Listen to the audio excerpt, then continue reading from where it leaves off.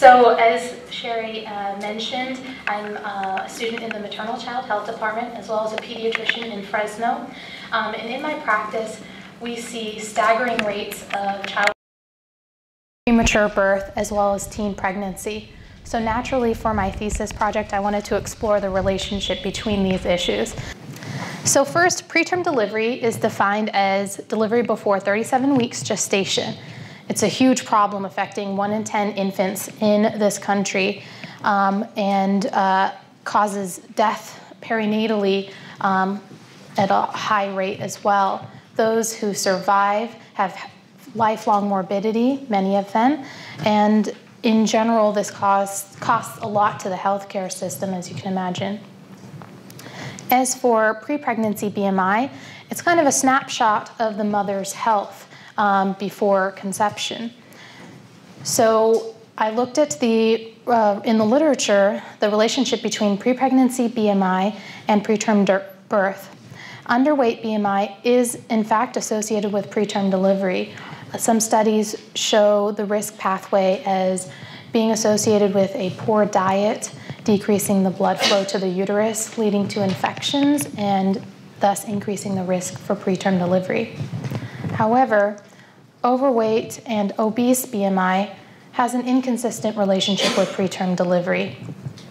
The risk pathway suggests that obesity is associated with chronic disease, causing inflammation throughout the body and leading to preterm delivery. However, a few papers suggest that obesity is protective, suggesting that these women have a tendency for a longer cervix that protects them against preterm delivery. So why am I looking at teen pregnancy? It's well known that teen pregnancy is associated with preterm delivery, so they are a natural vulnerable population. And I specifically focus on Mexican-American teenagers because they have both high rates of overweight and obesity, as well as some of the highest rates for teen pregnancy among minority teens. So what does the literature show about this relationship in teenagers? Just like in adults, underweight BMI is associated with an increased risk for preterm delivery. However, there is a different pathway that's suggested. The pathway suggests that there is a competition between the metabolic demand of both the teen mother and the fetus, resulting in increased preterm delivery. However, along the same lines, a high BMI is actually protective, suggesting that this extra weight provides sufficient energy for both the teen and fetus's metabolic demand, resulting in fewer preterm deliveries. I wanted to go a step further and see if this relationship varied among teenage age groups. So the prior literature shows that older teens' risk for birth outcomes actually mirrors that of adults. However, middle school age teen moms have increased risk for poor birth outcomes. So perhaps the relationship between pre-pregnancy BMI and preterm delivery varies among early, middle, and older Mexican-American adolescents compared to older adolescents. I hypothesized that low BMI would be associated with preterm delivery in both middle and early adolescents, but high BMI would have a risk effect for preterm delivery in middle adolescents, but protective for early adolescents. This question is particularly important as it would inform preventative efforts and preconceptual care, specifically in weight management and chronic disease management in teen minorities. So for my study, I used the CDC 2014 natality birth certificate data.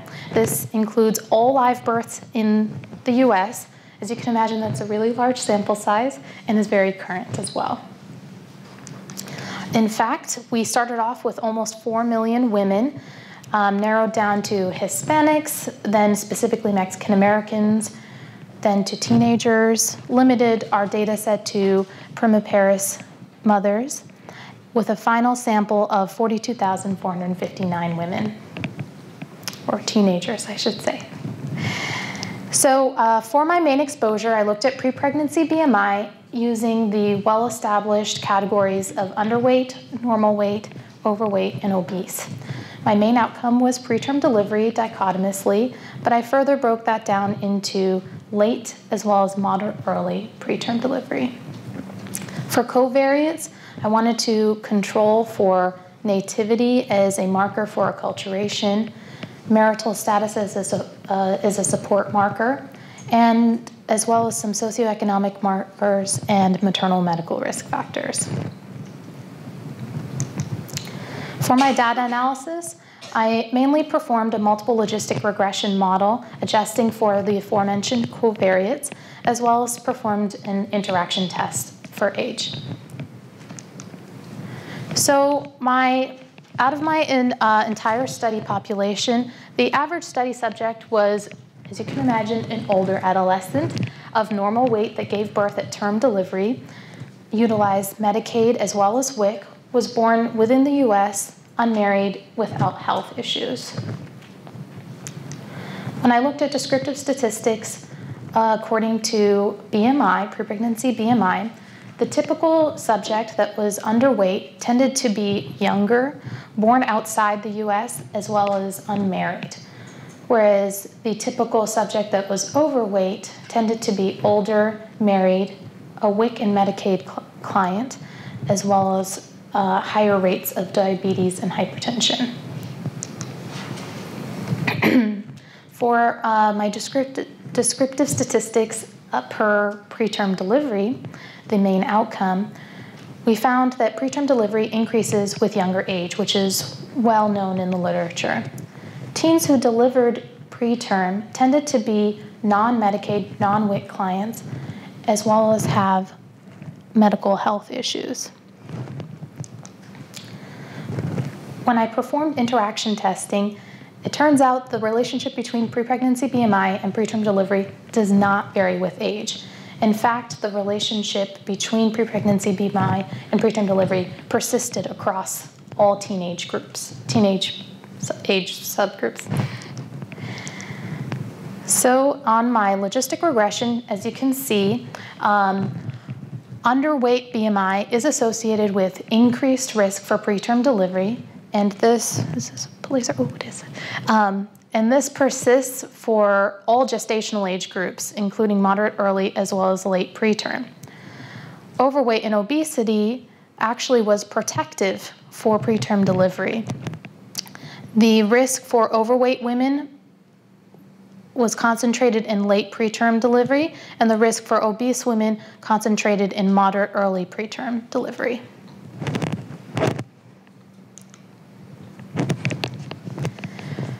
So in the end, my results did not support my hypothesis that the relationship varies across age groups, but it does show that the relationship is different from that of adults.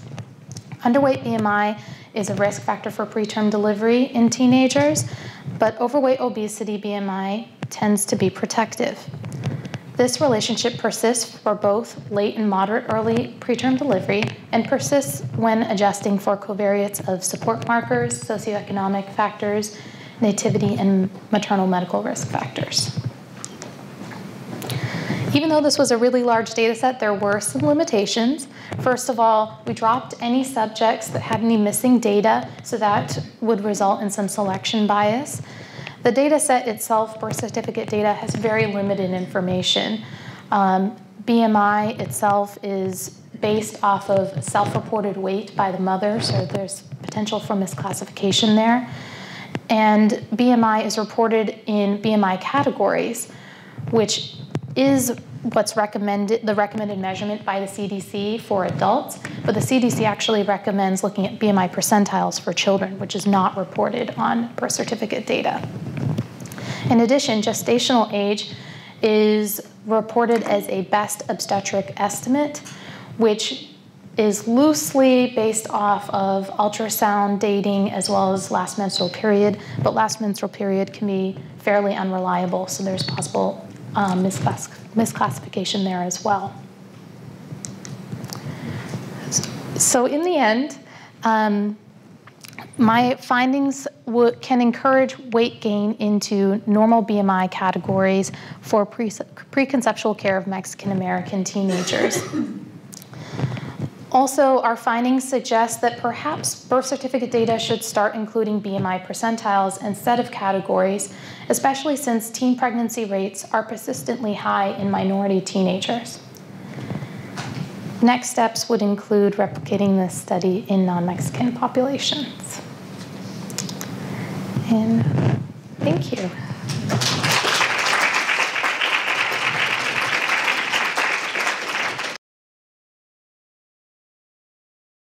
I just wanted to say I also work with this data, and I just wanted to let you know they actually report the mother's weight in kilograms as well as her height. And so if you were feeling adventurous and brave, you could code the percentiles yourself if you wanted to. I'm pretty sure that information is available. Great next steps. Thank you. To your credit, 2009 IOM pregnancy report considered whether you should use what you should use to classify teenagers, and they kind of backed off from having to use the growth standards. So you can argue it either way. But looking at it both ways might be interesting.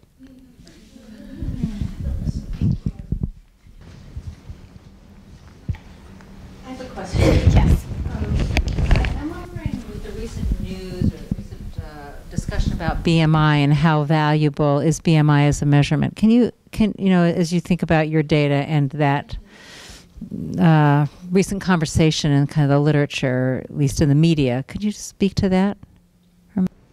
Well, as a practitioner, I'll say that we still heavily rely on BMI. As a pediatrician, we use BMI percentile at every visit for children. So it'll be interesting to follow this discussion in the field.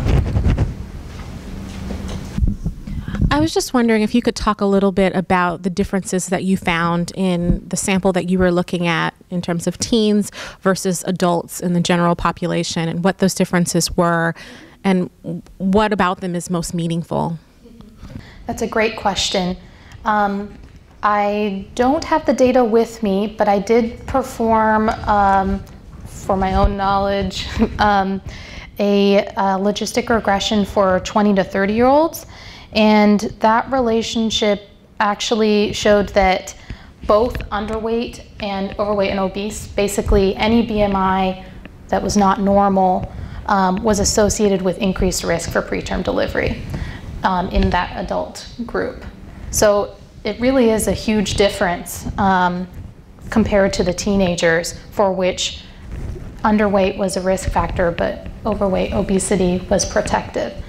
So it really starts the discussion about, for adult women, we really want to encourage everyone into the normal weight category. But for teenagers, maybe we need to look at that differently. Question. Can I suggest that when you submit this for publication, you include those data?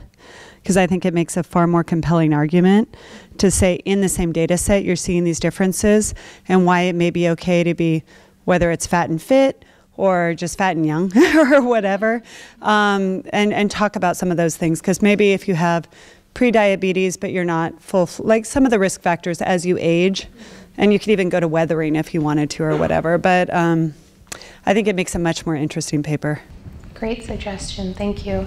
Yes? But if you do that, you should probably look at obesity classes since you have enough data, because it may be that you've got a lot of mildly obese teenagers, and that if you look at grade 3 obesity, you see the same kind of problems we see with adults. I agree. I think it would be a great summer project. It needs to be published. It would be just a travesty not important. Thank you. Maybe you want to talk a little bit about the pathways that you think might be different for teens than adults. It could be very informative. So I spoke a little about this in the beginning of my talk, that the suggested pathways are really different for adults versus teenagers. For adults, there really is the risk factor is based off of inflammation, chronic disease, and that effect on preterm delivery. Whereas in adolescence, the suggested pathways really focus on that metabolic demand. The teenager, the adolescent, is a growing, developing being, and that is suddenly put into competition with a growing fetus. So it's a very different pathway, and I did want to focus on that for my study, but I agree it would be an interesting question to compare to adults. Yes. Hi, Sonia. Thank you. So my question is, with the covariates you mentioned, I remember you mentioned nativity and as a marker of acculturation. Was that also supposed to be a marker of social support, or was that a covariate? I mean, looking specifically at Mexican-American teens, I would maybe hypothesize that would be a different effect than if we were to look at Caucasian teens, or kind of different social support in different ethnic groups. So I was wondering if you could speak a bit to that, or if that was in your thought process at all. Sure. In conceptualizing my hypothesis, I certainly really thought about the different aspects of acculturation. Unfortunately, the birth certificate data offers really limited information. I would have loved to get information on how long they've lived in the US, what kind of community support they have, other social factors related to their culture, but unfortunately it's not available in birth certificate data. As for the marker for support, the only thing I had was marital status, which, as you can imagine, isn't really relevant in a teenage group. It would have been more rich to hear about if they were living at home with their parents and supported by their family, or a circle of friends, or a group home. That would have added some really rich information. Yes. Sorry, just one more thing. So if you're going to be working on this to publish, you might consider using, in addition to marital status, they have whether or not the father was on record on the birth certificate, which I think kind of starts to get at this marker for social support, whether or not the mother was willing to actually say who the father was. Yeah. And you might want to consider adjusting for height if you're looking at BMI, and especially with adolescents with height biasing it. Very fair. Thank you. Thank you very much.